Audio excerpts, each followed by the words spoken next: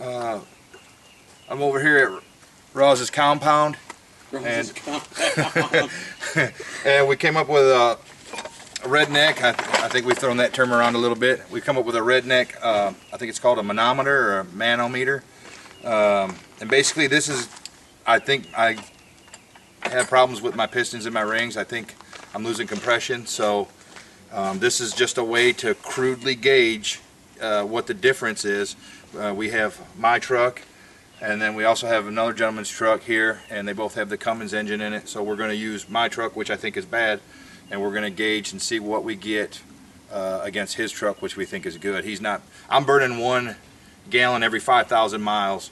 He's burning maybe 1 gallon every oil change at 25,000 miles. So I've got major oil consumption. I think my pistons and rings and my cylinder liners might be bad. So this is what we're going to do to test it. Basically what we have is we have a 3/4 inch male adapter. It's got the male threaded, and it's got the cement to a 3/4 inch CPVC. You can get this at any Home Depot or Lowe's, any hardware store. CPVC pipe. Then that's going to go to a 3/4 inch to a 1/2 inch reducer. Then we have a 3/8 rubber hose. It's a fuel line. It's a fuel line? From the auto parts store. Okay, you get it from the auto parts store? Yeah. And it's 3/8 in here, and it's 1/2 inch on the outside. OD, so it plugs right into there. Fits tight. Fits a nice seal. And then we're going to run this to our clear tube. Hose. This is 1/2 inch hose. Clear tubing. Clear tubing. And what we do is we've already actually performed this test, and we're just going to, now that we know the test works, we're gonna share it with you. But we've drawn lines on there, and basically an increase in pressure. Any difference in pressure, you can show it, but once it sits still, it should always be 0 unless there's pressure on one side or the other. And you'll see just a little bit makes it move. Okay.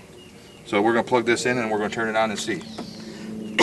Now, why are we connecting here? I'm gonna show this. Okay, that's good. I don't know how other shops do it. I know there's proper ways. I can look it up on Quick Serve or all this, professional way to do it. I don't know if I trust all that sometimes. What I did was I took the dipstick out. The dipstick tube is basically the same size on both motors and the same length. So you can't just plug all the holes and check to see how much pressure you're getting in a crankcase altogether. You can't do that. It's just going to build pressure endlessly. So you have to have some relief somewhere, and then some other place where you can check the pressure against, like a balance of relief versus buildup. You can't just let it build up forever. So we pull the dipstick out. We're going to use that as the relief for the system, for the crankcase. And it's got a set amount, it's got a set size hole and tube distance and all that. So it's going to give us a good base for the amount it'll allow out as a steady, from one truck to the next. I don't like to use the oil fill tube or this tube here as my test, because you don't know what the crankcase filter, what condition the crankcase filter is. I mean, yeah, you can put a new crankcase filter in, or you have a used one, old one. I don't like the variance in the equation for the crankcase filter, so I figure we pull it off here before the crankcase filter, and we use this adapter, and we put this adapter on instead of the crankcase filter, so that takes it out of the equation. And we clamp it on there, and then we just leave this opening here for the oil fill tube, and we'll leave the oil filler cap on. That way we've got a place in the engine when it builds pressure for some relief and some blow-by. That way it's consistent without the, you don't have to worry about the crankcase filter or differences anywhere else in the engine. So. And then what we're going to do, it might get a little bit loud, but what we're going to do is we're going to show that at an increase in RPM, this level will raise up. So at an idle, which I idle about 690, 700 RPM, at an idle, it'll be a set distance. But as we increase our RPMs to 1500 RPM, you'll notice that I'll get a greater separation. And I'll ruin it. I'm going to go ahead and ruin the ending. On the good truck, there is no separation. It stays whether it idles or whether it's 1500 RPM. The levels stay the same. Just about the same. Just about the same. Yeah. Just a little bit. But with mine, you'll see how great the difference is. I'm going to go ahead and start it up. The bottom of this really don't matter as long as you got it. Yeah. It don't matter where it's at. I'm filming where you got your hand. You just got to keep this vertical.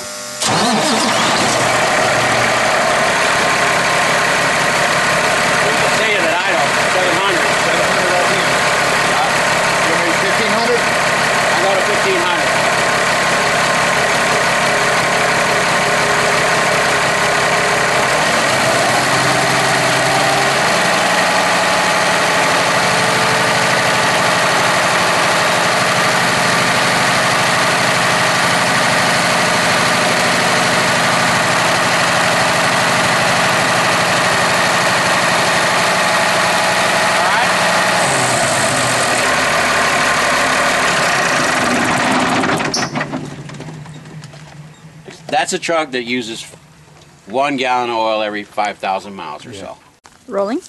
All right, Yanko. All right, now we have, Oh, you want me to start? what's his nickname?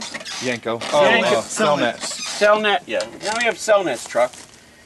His truck uses maybe 1 gallon of oil if he's lucky in 25,000 miles, not 1 gallon every 5,000. We're gonna crank his truck up. You got that? Same test, same setup, same parts, connecting the same way. Using. Look at that. That's his truck. Now, go up to 1,500 RPMs and hold it.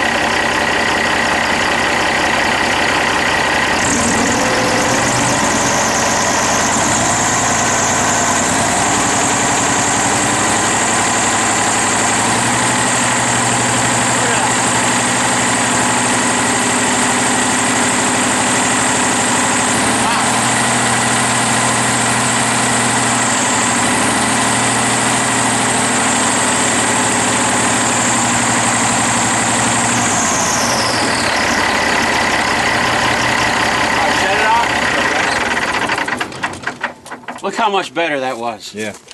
That's insane. What's the difference, right? You can see it on the YouTube video. How about that? You can watch it later. I didn't see what was going on. There you go. Yes, sir. That's good. I mean, that's an easy way to check it. Place your pistons and rings just based on that. You go get it done properly. Yeah. But this will give you an idea. Hey, do I have a problem here? Or am I chasing the wrong ghost? Yeah. You know, what's causing my oil consumption? Yeah.